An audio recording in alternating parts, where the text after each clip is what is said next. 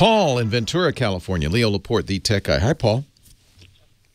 Leo, you are an amazing resource. You and the show I count on all the time to keep me on top of the latest info. Thank you so much for that. Thanks for calling. Sure. When I first moved to California, I moved to Petaluma. That was 1983, and it used to be the home of the wrist wrestling champion. That's right. Yeah, they have, it's interest here in Petaluma in wrist wrestling seems to have waned. I don't know why. But it is a beautiful town. Yeah, it is beautiful. And I had been back 20 years later. I moved out after about 3 years, and it had changed significantly. Yeah, well, this was this was a farm community, but now because we're an hour away from San Francisco, it is as much a commute community, a suburb of San Francisco as anything else. What can I do for you, though? I mean, let's talk tech, huh? Well, the fact that I moved there in '83 after high school might give you an indication of my age, but because of that, I was listening to a podcast the other day, and you were talking about wearing a hearing aid. Yeah. And I was surprised to hear that, and I was curious, what model do you favor? Have you tried many? I haven't tried many. I have a occupational hearing loss because most people who work in radio wear headphones, and I've worked in radio for 40 years. I'm 60, so it's not unusual to start losing your hearing. My hearing's not so bad that I have to have a hearing aid, but I was very interested in modern hearing aid technology from a number of angles. One, nowadays hearing aids can be used in conjunction with a smartphone, and that gives you some interesting capabilities. But two, I think that their in-ear devices are rapidly going to be part of the wearable scene. Apple's clearly moving in that direction with their AirPods. You know, when you have something that's in your ear, it can know a lot about you. It certainly knows your heart rate. It can see blood oxygen, believe it or not. It might even be able to read blood pressure. And it can talk to you. And so Apple with the AirPods is at the very earliest stages of this. You tap the AirPod in your ear twice and you can talk to Siri, and Siri can talk to you, and no one around you can hear what Siri is saying. This is one of the reasons people want wearables, this idea that you could wear glasses or have a watch or something that would indicate to you, kind of without anybody knowing, information about the world around you. And in-ear devices, I think, may well be kind of the perfect place to put these kinds of wearables. So I was interested from that angle, too. A friend of mine has hearing aids that work with the iPhone. They're from a company called Starkey, one of the big hearing aid manufacturers. This is a U.S.-based hearing aid manufacturer. They're out of California, out of Berkeley, actually. And their Starkey Halo product works with the iPhone. But you'll notice if you go to accessibility on the iPhone, that part of accessibility is hearing aids. And so there are a number of iPhone-ready hearing aids. And these are kind of neat. They give you a couple of additional features.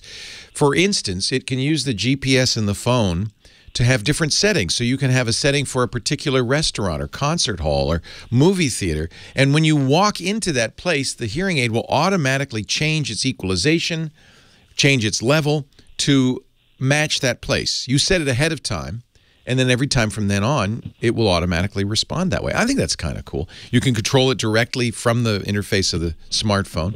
And with at least iPhones, I haven't been able to get this working with Android, but with iPhones, you can listen to music or, in my case, audiobooks or radio through the hearing aids. So I can be walking around wearing my hearing aids and listening to the radio. It's really great during important baseball games. You're old enough to remember when I was a kid, and I bet you remember, during the World Series, you'd be sitting in 6th grade with a transistor radio in your ear and hoping the teacher didn't notice, right? Yes, I do. I remember under my pillow at night. Get away from same thing, right? So you make it sound great, but when I went to the Costco for a test drive, and they have two models there, and I don't remember the brand names because I'm on the road, and so I don't have the literature with me, but one was, I think, $3,000 a pair, and one was 16. They're horrifically expensive. Yeah, tremendously. But they were also very jarring. I stuck it in my ear, and I walked around the store, and it sounded kind of tinny. Well, and that was one of the things I did learn by getting them, and I don't wear mine very often, is that I had hopes that they would be hi-fi. And hearing aids are not designed to be high fidelity. They're designed to do one thing, make it easier to understand voices. So the amplification is all in the vocal range.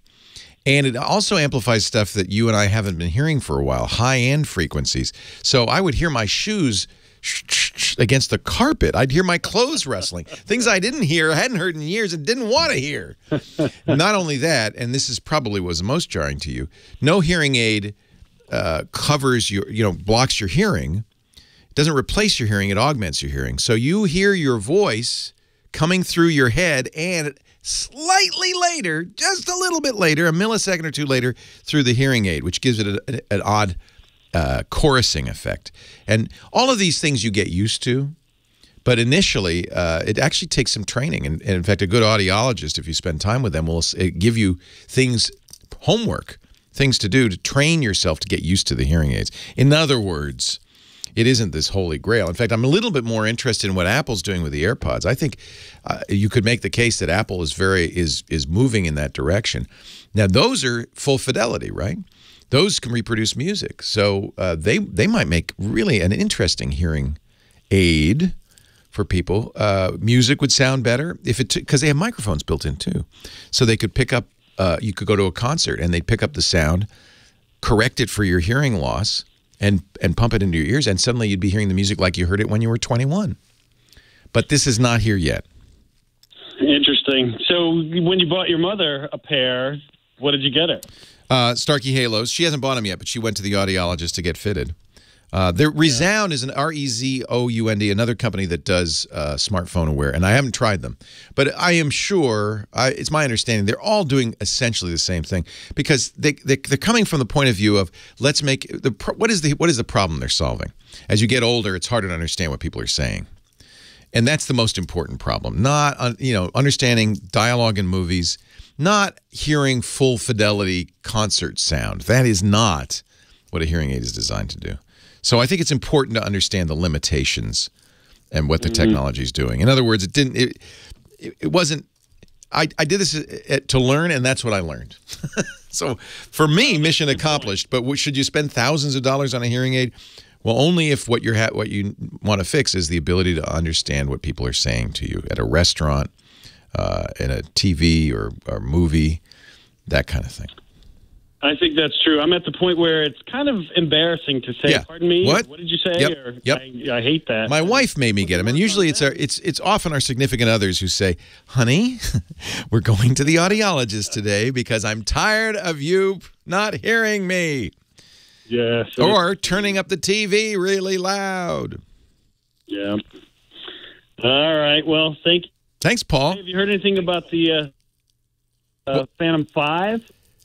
The new DJI Phantom? DJI? I heard rumors of a Phantom 5 potentially coming out. Have you heard anything? No, I don't. I haven't. I am not the, as you probably know, it sounds like you listen to our shows, I am not the drone expert. We have a priest. We call him the